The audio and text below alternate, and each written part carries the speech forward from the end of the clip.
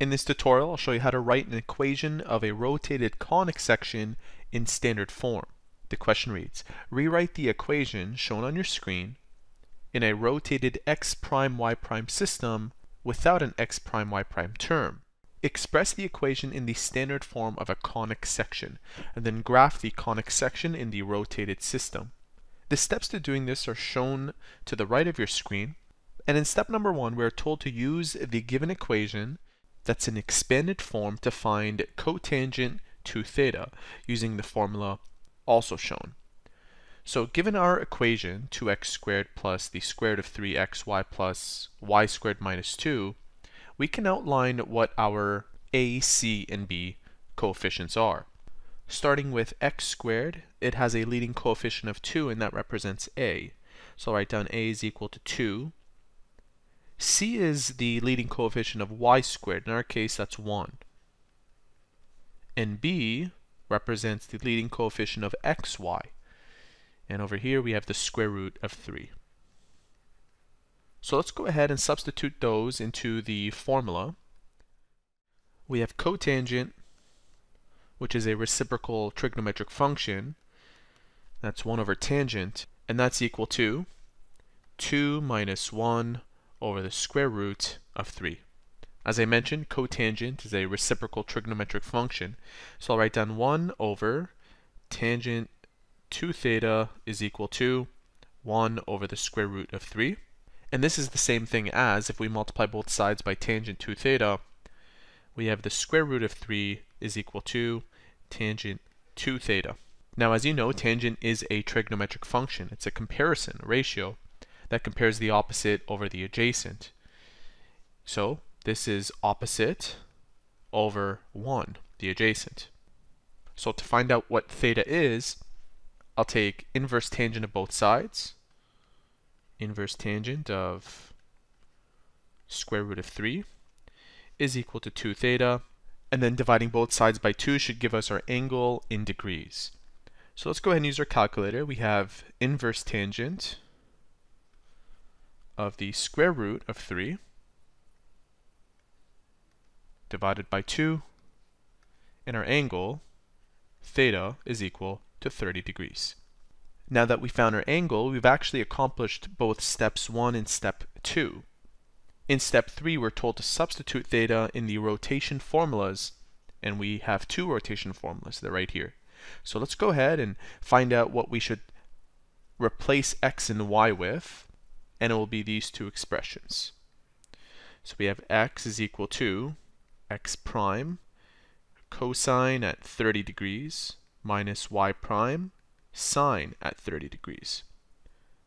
Y is equal to x prime sine at 30 plus y prime cosine at 30.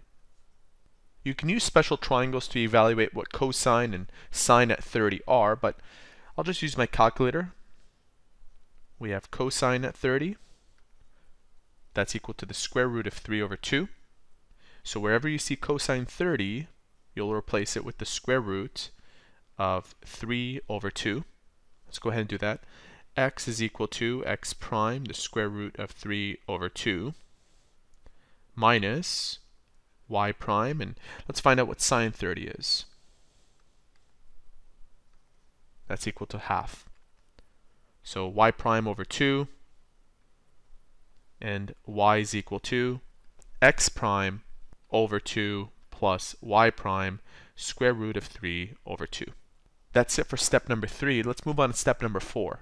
Step number 4 says substitute the expressions for x and y from the rotation formulas in the given equation and simplify.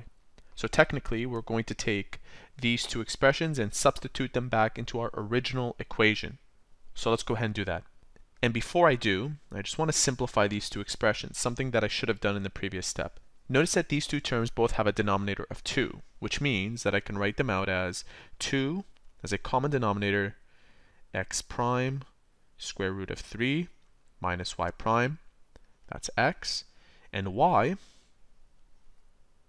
will be x prime plus y prime square root of 3 all over 2.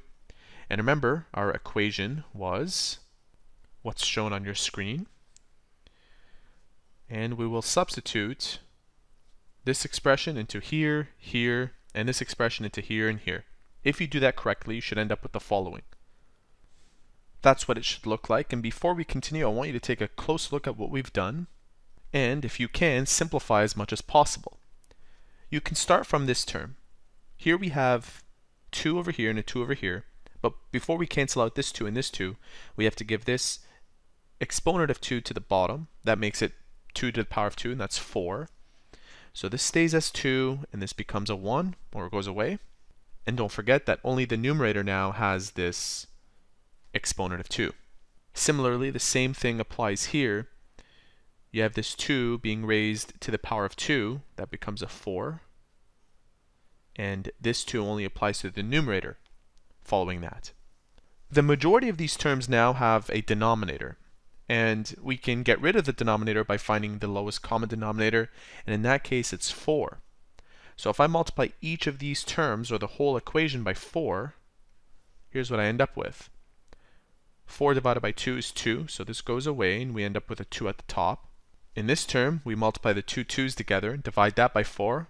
Those go away. 4 goes away with this one, and we're left with negative 2 times 4, that's negative 8. Multiplying the 4 to the 0 doesn't change anything. So your new expression should look like this. Just before we continue, here's an update on the equation. Now, there's still more to be done here. In fact, you can expand this expression, and this expression, and let's see what happens if you do that. Now notice that I've expanded the whole equation. Now, this is complicated and there's a lot of terms here, but if you do this correctly and if you've been following along, your final equation should look like this. Here we have 10x prime squared plus 2y prime squared minus 8 is equal to 0, and that satisfies step number 4. In step number 5, we have to write the equation involving x prime and y prime in standard form. To do that, we will take this 8 over to the other side. We have 10x prime squared plus 2y prime squared is equal to positive 8. So to put this equation into standard form, we want to make sure that this 8 is equal to 1. I'll divide everything by 8. That makes this 1. Here we have over 4. And here we have 10 over 8, which is equal to 5 over 4. So now we have 5x prime squared over 4 plus y prime squared over 4 is equal to 1. Now to make sure that this is in standard form, we need to have no leading coefficient in front of the x prime squared term. And to rewrite this term, I can write it as 4 over 5 instead. And the reason for that is because, let's say I have x prime divided by 4 over 5. I'll flip this fraction. I end up with x prime squared times 5 over 4. It's the same thing. Now I'm ready to graph.